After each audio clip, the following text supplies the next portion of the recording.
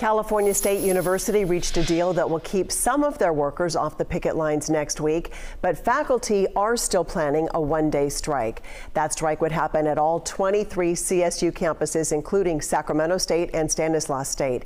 And spring semester classes will start Monday at Sacramento State.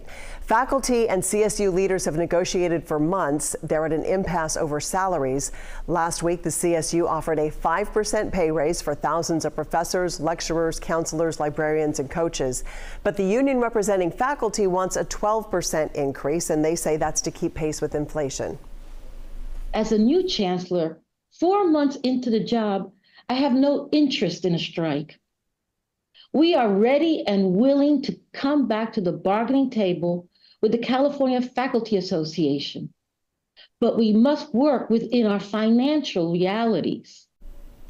Tonight, the CSU announced that it did reach a deal with the Teamsters Union that represents 1,100 skilled workers, including plumbers and electricians. That agreement impacts 22 of the 23 campuses.